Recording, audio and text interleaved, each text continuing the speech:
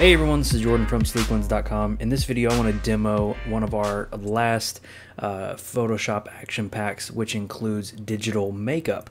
This is kind of rounding out our bundle that is the portrait essentials for really pro retouching when it comes to your portrait images. So I'm going to demo two of the actions that are included in this 5 action pack, and you can see more in the description down below, link down there, and you can go see some more before and afters, learn more about the actions that are included. So for this one, what we're going to do is actually do some eyeshadow here, and we have one that's called a natural eyeshadow and one that's called colorful eyeshadow. This one, there's an image that lends itself more to the colorful eyeshadow, so I'm going to click right here. And I'm going to click the play button and just let it do its thing. So it's basically saying the action is applied, and you can just paint in where you want the effect to be applied.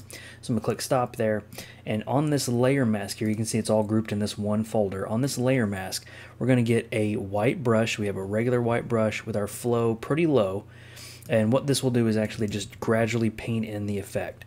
And so with a very light brush, we're going to go in on the eye and just start painting in, and you can see it brings in a color.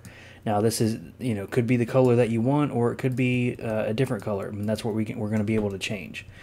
So I'm just painting this in a little bit, and I'll probably end up taking some of it away, but you can kind of see the effect that it gives here. And towards the end here, I'm just going to kind of fade that out a little bit more, so probably right there and right there a little bit. So this is our before and this is our after, just kind of painted in that effect.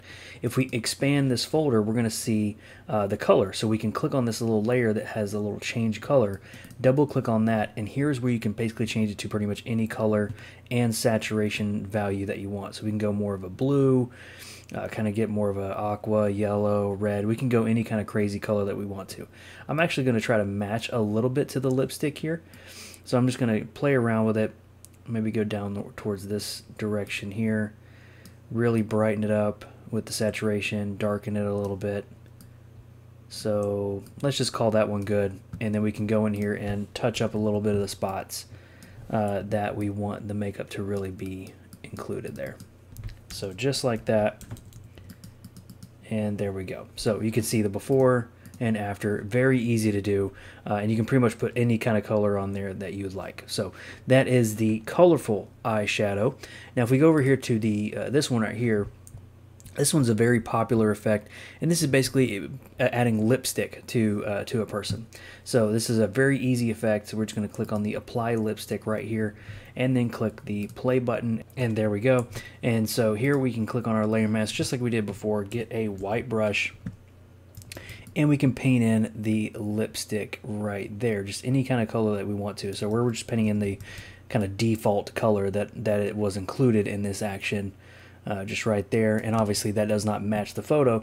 But if we go in here to the one of the layers in the group here, we can change the effect of the color.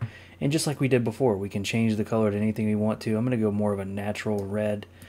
Maybe saturate it just a little bit, darken it a little bit here, and then we can zoom in and kind of paint in where we want it to be included again, just like that. Make sure it covers the whole lip there, just like that. All right, and we are good.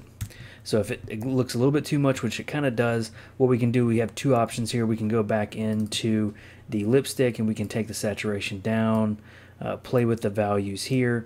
But if we really wanted to keep that value there, we could go over there and take the group here and just take the opacity down.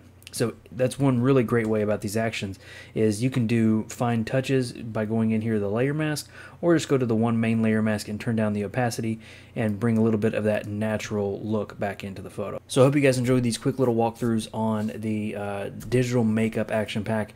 Again, more information down in the description down below. You can see more information there, more before and afters, and check out anything you want to when it comes to the Pro Essentials editing bundles. So thank you guys for joining me in this video. This is Jordan from Sleeklens, and I'll see you in the next one.